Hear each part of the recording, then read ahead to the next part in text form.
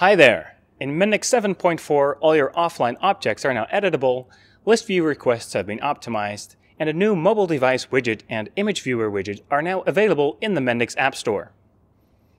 In Mendix 7.4, we've made it easier to edit objects in offline mode, including ones that have been synchronized to and received from the runtime. This means that you can now freely edit your objects at any point in your application, allowing multiple users to update records simultaneously. Updating records at the same time also opens the possibility of synchronization conflicts. Luckily, we've published a module to the App Store that will help you set up the automatic conflict resolution of your offline apps.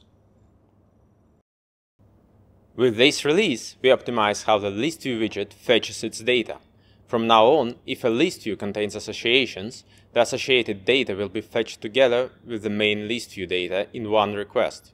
This provides a huge performance increase because it reduces the number of requests to the server. We released two new widgets to the Mendix App Store. The first is the mobile device widget, which lets you retrieve the device ID, the platform type, iOS or Android, and the app name and app version. You can use this information to create several interesting use cases. For example, you can use the platform type to create a different look and feel for iOS and Android devices, or use the app version to check if users have the correct version of your app installed.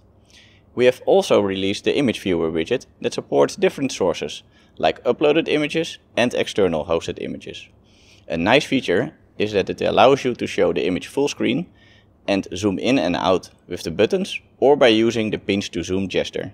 Just look at that cute kitten. That covers the highlights for this release. To learn more, check out the release blog on mendix.com/blogs and the release notes on docs.mendix.com. Thank you for watching and see you at the next release.